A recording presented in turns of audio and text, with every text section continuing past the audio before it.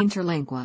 Interlingua, ISO 639 Language Codes IALA, is an Italic International Auxiliary Language, IAL, developed between 1937 and 1951 by the International Auxiliary Language Association, IALA.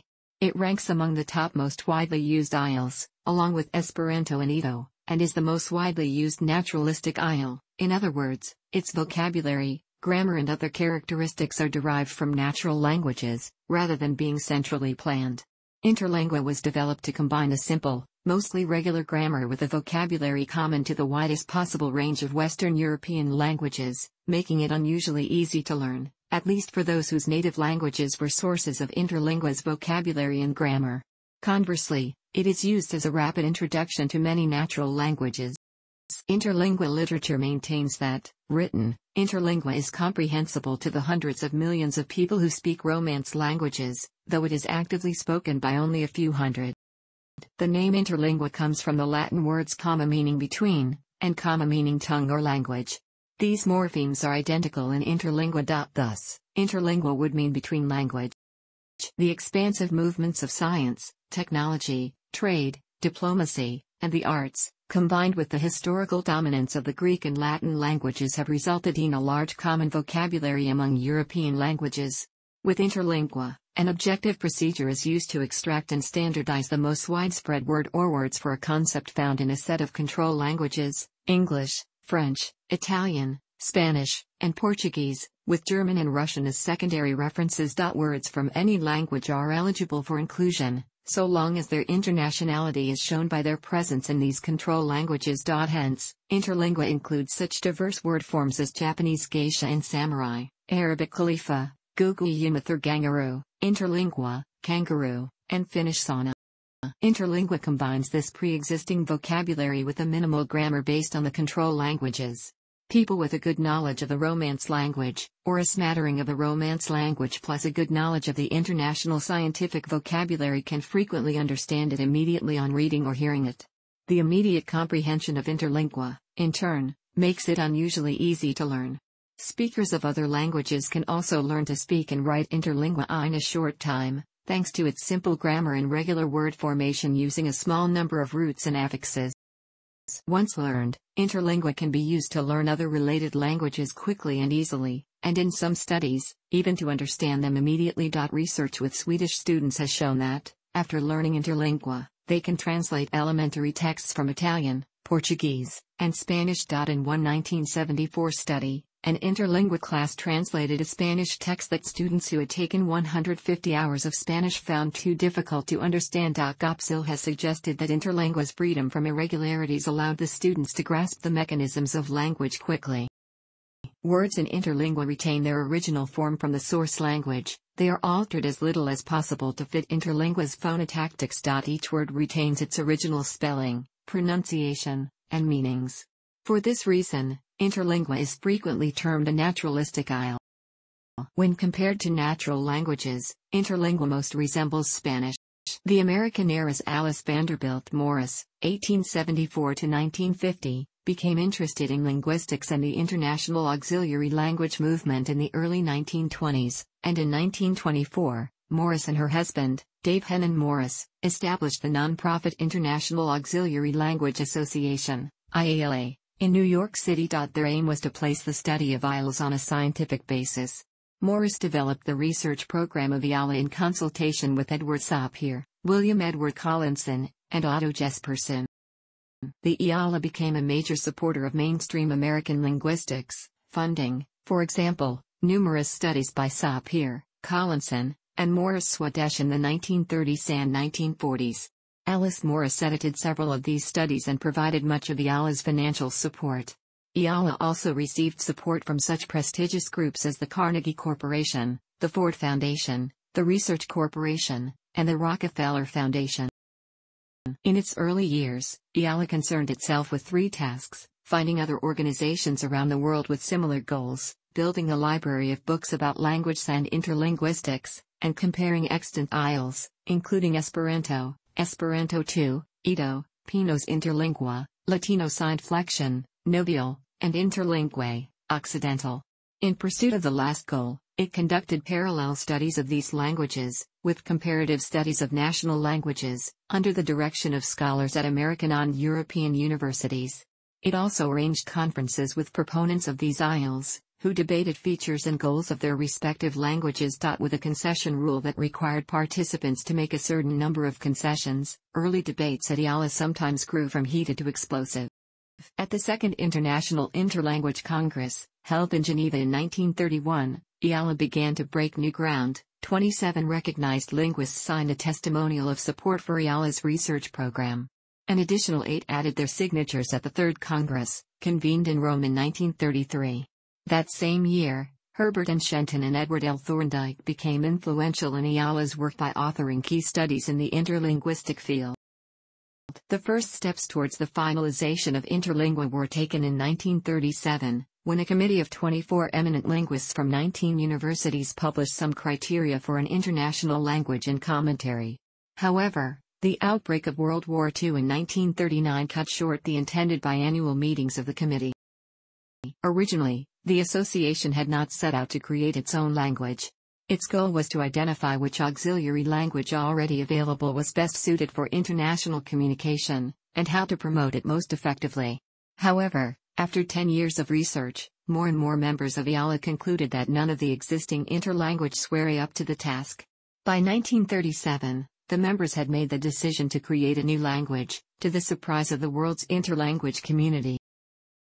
To that point, much of the debate had been equivocal on the decision to use naturalistic, for example, Pinot's Interlingua, Novial and Occidental, or systematic, for example, Esperanto and Ido, words. During the war years, proponents of the naturalistic interlanguage won out. The first support was Thorndike's paper, the second was a concession by proponents of the systematic languages that thousands of words were already present in many, or even a majority, of the European languages. Their argument was that systematic derivation of words was a Procrustean bed, forcing the learner to unlearn and rememorize a new derivation scheme when a usable vocabulary was already available. This finally convinced supporters of the systematic languages, and IALA from that point assumed the position that a naturalistic language would be best. At the outbreak of World War II, IALA's research activities were moved from Liverpool to New York, where E. Clark Stillman established a new research staff. Stillman, with the assistance of Alexander Godet, developed a prototyping technique, an objective methodology for selecting and standardizing vocabulary based on a comparison of control languages. In 1943, Stillman left for war work and Godet became acting director of research. IALA began to develop models of the proposed language, the first of which were present in Dean Morris's General Report in 1945. From 1946 to 1948, French linguist André Martinet was director of research. During this period, IALA continued to develop models and conducted polling to determine the optimal form of the final language. In 1946, IALA sent an extensive survey to more than 3,000 language teachers and related professionals on 3 continents. 4 models were canvassed. The results of the survey were striking. The 2 more schematic models were rejected, overwhelmingly. Of the 2 naturalistic models, M received somewhat more support than P. IALA decided on a compromise between P and M, with certain elements of C. Martinet took up a position at Columbia University in 1948, and Godet took on the last phase of Interlingua's development. The vocabulary and grammar of Interlingua were first presented in 1951, when IALA published the finalized and the 27,000-word Interlingua English Dictionary, IED. In 1954, IALA published an introductory manual entitled Interlingua Prime Vista, Interlingua at First Sight.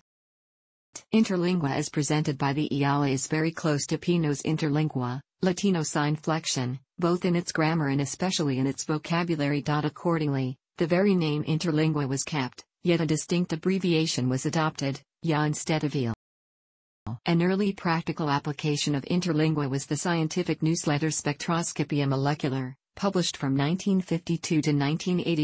In 1954, Interlingua was used at the Second World Cardiological Congress in Washington, D.C., for both written summaries and oral interpretation. Within a few years, it found similar use at 9 further medical congresses. Between the mid-1950s and the late 1970s, some 30 scientific and especially medical journals provided article summaries in Interlingua.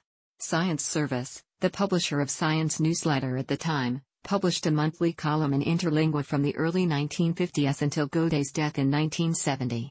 In 1967, the International Organization for Standardization, which normalizes terminology, voted almost unanimously to adopt Interlingua as the basis for its dictionaries. The IALA closed its doors in 1953 but was not formally dissolved until 1956 or later.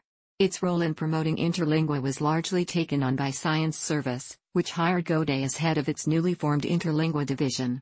Huey Blair, Godet's close friend and colleague, became his assistant. A successor organization, the Interlingua Institute, was founded in 1970 to promote Interlingua in the U.S. and Canada. The new institute supported the work of other linguistic organizations, made considerable scholarly contributions and produced Interlingua summaries for scholarly and medical publications. One of its largest achievements was 2 immense volumes on phytopathology produced by the American Phytopathological Society in 1976 and 1977. Interlingua had attracted many former adherents of other international language projects, notably Occidental and Ido. The former Occidentalist Rick Berger founded the Union Mundial pro Interlingua, UMI, in 1955, and by the late 1950s, interest in Interlingua in Europe had already begun to overtake that in North America. Beginning in the 1980s, UMI has held international conferences every 2 years. Typical attendance at the earlier meetings was 50 to 100, and launched a publishing program that had eventually produced over 100 volumes. Other interlingua language works were published by university presses in Sweden and Italy, and in the 1990s, Brazil and Switzerland. Several Scandinavian schools undertook projects that used Interlingua as a means of teaching the international scientific and intellectual vocabulary. In 2000, the Interlingua Institute was dissolved amid funding disputes with the UMI. The American Interlingua Society, established the following year, succeeded the institute and responded to new interest emerging in Mexico. Interlingua was spoken and promoted in the Soviet bloc, despite attempts to suppress the language. In the German Democratic Republic, government officials confiscated letters and magazines that the UMI sent to Walter Radler, the Interlingua representative there. In Czechoslovakia, Julius Toman published his first article on Interlingua in the Slovak magazine Príroda Spoločnosť, Nature and Society, in 1971, after which he received several anonymous threatening letters. He went on to become the Czech Interlingua representative, teach Interlingua in the school system, and publish a series of articles and books. Today, interest in Interlingua has expanded from the scientific community to the general public. Individuals, governments, and private companies use Interlingua for learning and instruction, travel, online publishing, and communication across language barriers. Interlingua is promoted internationally by the Union Mundial pro Interlingua. Periodicals and books are produced by many national organizations, such as the Societate American pro Interlingua, the Svenska Sällskapet för Interlingua, and the Union Brazilian pro Interlingua. It is not certain how many people have an active knowledge of Interlingua. As noted above, Interlingua is claimed to be the most widely spoken naturalistic auxiliary language. Interlingua's greatest advantage is that it is the most widely understood international auxiliary language besides Interlingua, IAL, to API by virtue of its naturalistic, as opposed to schematic, grammar and vocabulary, allowing those familiar with the Romance language, and educated speakers of English, to read and understand it without prior study. Interlingua has active speakers on all continents, especially in South America and in Eastern and Northern Europe, most notably Scandinavia, also in Russia and Ukraine. There are copious Interlingua web pages, including editions of Wikipedia and Wiktionary, and a number of periodicals, including Panorama in Interlingua from the Union Mundial pro Interlingua, UMI, and magazines of the national societies allied with it. There are several active mailing lists, and Interlingua is also in use in certain Usenet newsgroups, particularly in the Europa hierarchy. Interlingua is presented on CDs, radio, and television. Interlingua is taught in many high schools and universities, sometimes as a means of teaching other languages quickly, presenting interlinguistics, or introducing the international vocabulary. The University of Granada in Spain, for example, offers an Interlingua course in collaboration with the Centro de Formación Continua. Every 2 years, the UMI organizes an international conference in a different country. In the year between, The Scandinavian Interlingua Societies co-organize a conference in Sweden. National organizations such as the Union Brazilian Pro Interlingua also organize regular conferences.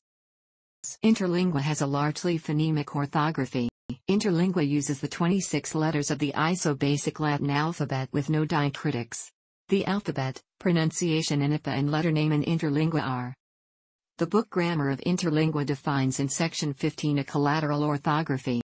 Unassimilated foreign loanwords, or borrowed words, are spelled as in their language of origin. Their spelling may contain diacritics, or accent marks. If the diacritics do not affect pronunciation, they are removed. Interlingua is primarily a written language, and the pronunciation is not entirely settled. The sounds in parentheses are not used by all speakers. For the most part, consonants are pronounced as in English, while the vowels are like Spanish.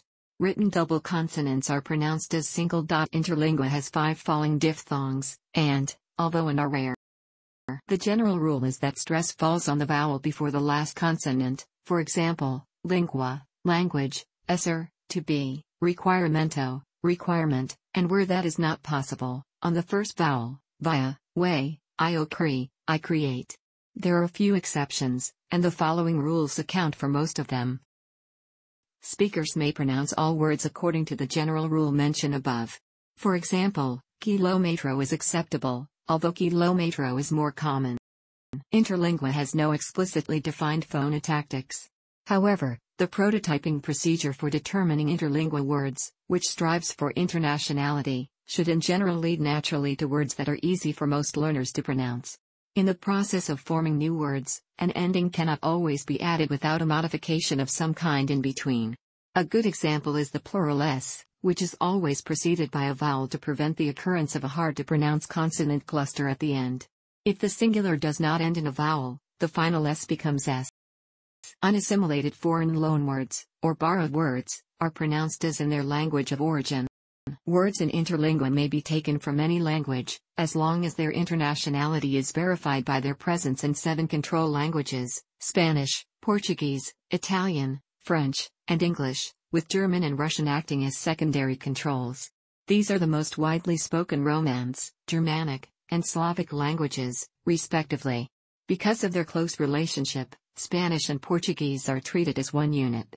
The largest number of interlingua words are of Latin origin, with the Greek and Germanic languages providing the second and third largest number. The remainder of the vocabulary originates in Slavic and non-Indo-European languages. A word, that is a form with meaning, is eligible for the interlingua vocabulary if it is verified by at least 3 of the 4 primary control languages. Either secondary control language can substitute for a primary language. Any word of Indo-European origin found in a control language can contribute to the eligibility of an international word. In some cases, the archaic or potential presence of a word can contribute to its eligibility. A word can be potentially present in a language when a derivative is present, but the word itself is not. English proximity, for example, gives support to interlingua proxim, meaning near, close. This counts as long as one or more control languages actually have this basic root word, which the Romance languages all do. Potentiality also occurs when a concept is represented as a compound or derivative in a control language. The morphemes that make it up are themselves international, and the combination adequately conveys the meaning of the larger word. An example is Italian fiammifero, lit. Flamebearer, meaning match, Lucifer, which leads to interlingua flammifero, or match. This word is thus said to be potentially present in the other languages, although they may represent the meaning with a single morpheme. Words do not enter the interlingua vocabulary solely because cognates exist in a sufficient number of languages. If their meanings have become different over time, they are considered different words for the purpose of interlingua eligibility. If they still have one or more meanings in common, however, the word can enter interlingua with this smaller set of meanings. If this procedure did not produce an international word, the word for a concept was originally taken from Latin, see below. This only occurred with a few grammatical particles. The form of an interlingual word is considered an international prototype with respect to the other words. On the one hand, it should be neutral, free from characteristics peculiar to one language. On the other hand, it should maximally capture the characteristics common to all contributing languages. As a result, It can be transformed into any of the contributing variants using only these language-specific characteristics. If the word has any derivatives that occur in source languages with appropriate parallel meanings, then their morphological connection must remain intact. For example, the interlingual word for time is spelled tempori and not tempus or tempo in order to match it with its derived adjectives, such as temporal. The language-specific characteristics are closely related to the sound laws of the individual languages. The resulting words are often close or even identical to the most recent form common to the contributing words. This sometimes corresponds with that of Vulgar Latin. At other times, it is much more recent or even contemporary. It is never older than the classical period. The French ui, Italian occhio, Spanish ojo, and Portuguese olho appear quite different, but they descend from a historical form oculus. German Auge, Dutch Augen, English eye, cf. Czech and Polish oko, Ukrainian, oko, are related to this form in that all three descend from Proto-Indo-European oak. In addition, international derivatives like ocular and oculist occur in all of Interlingua's control languages. Each of these forms contributes to the eligibility of the interlingual word. German and English base words do not influence the form of the interlingual word, because their Indo-European connection is considered too remote. Instead, the remaining base words and especially the derivatives determine the form oculo found in Interlingua. New words can be derived internally, that is, from existing interlingual words, or extracted from the control languages in the manner of the original vocabulary. Internal word building, though freer than in the control languages, is more limited than in schematic languages. Originally, a word was taken from Latin if the usual procedure did not produce a sufficiently international word. More recently, modern alternatives have become generally accepted. For example, the Southern Romance comprar, meaning to buy, has replaced temor, because the latter occurs only in derivatives in the control languages. Similarly, the modern form tropo, too or too much, has replaced nimis, and mobit has largely replaced sed. Interlingua has been developed to omit any grammatical feature that is absent from any one primary control language. Thus, Interlingua has no noun-adjective agreement be gender, case, or number, cf. Spanish and Portuguese gatas negras or Italian gatner, black female cats, because this is absent from English, and it has no progressive verb tenses, English I am reading, because they are absent from French. Conversely, Interlingua distinguishes singular nouns from plural nouns because all the control languages do. With respect to the secondary control languages, Interlingua has articles, unlike Russian. The definite article is invariable, as in English. Nouns have no grammatical gender. Plurals are formed by adding s, or s after a final consonant. Personal pronouns take one form for the subject and one for the direct object and reflexive. In the third person, the reflexive is always se. Most adverbs are derived regularly from adjectives by adding mente, or a mente after a c. An adverb can be formed from any adjective in this way. Verbs take the same form for all persons: I vive, tu vive, il vive, I live, you live, she lives. The indicative, pair, appear, appears, is the same as the imperative pair. Appear, and there is no subjunctive. Three common verbs usually take short forms in the present tense: s for is, am, are, ha for has, have, and va for go, goes. A few irregular verb forms are available, but rarely used. There are four simple tenses: present, past, future, and conditional, three compound tenses: past, future, and conditional, and the passive voice. The compound structures employ an auxiliary plus the infinitive or the past participle. For example, il ha arrivate, he has arrived. Simple and compound tenses can be combined in various ways to express more complex tenses. For example, nos haberíamos, we would have died. Word order is subject-verb-object, except that a direct object pronoun or reflexive pronoun comes before the verb. Io le vidi, I see them. Adjectives may precede or follow the nouns they modify, but they most often follow it. The position of adverbs is flexible, though constrained by common sense.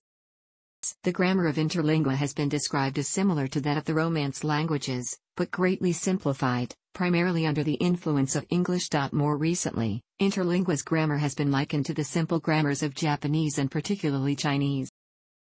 Some opponents argue that, being based on a few European languages, Interlingua is best suited for speakers of European languages. Others contend that Interlingua has spelling irregularities that, while internationally recognizable in written form, increase the time needed to fully learn the language, especially for those unfamiliar with Indo-European languages. A related point of criticism is that Interlingua's credential as being standard average European is too weak outside the Romance languages. Some opponents see the Germanic, Slavic, and Celtic languages, in particular, as having little influence. Proponents argue that Interlingua's source languages include not only Romance languages but English, German, and Russian as well. Moreover, the source languages are widely spoken internationally, and large numbers of their words also appear in other languages, still more when derivative forms and loan translations are included. Tests had shown that if a larger number of source languages were used, the results would be about the same. So, IALA selected a much simpler extraction procedure for Interlingua with little adverse effect on its internationality. From an essay by Alexander Godet. As with Esperanto, there have been proposals for a flag of Interlingua. The proposal by Czech translator Karl Podrazil is recognized by multilingual sites. It consists of a white four-pointed star extending to the edges of the flag and dividing it into an upper blue and lower red half. The star is symbolic of the four cardinal directions, and the two halves symbolize Romance and non-Romance speakers of Interlingua who understand each other. Another symbol of Interlingua is a globe surrounded by 12 stars on a black or blue background, echoing the 12 stars of the flag of Europe, because the source languages of Interlingua are purely European. Nobile, Wikipedia, marks Interlingua with the flag of Europe itself. Thanks for watching. Don't forget like the video and don't forget to subscribe.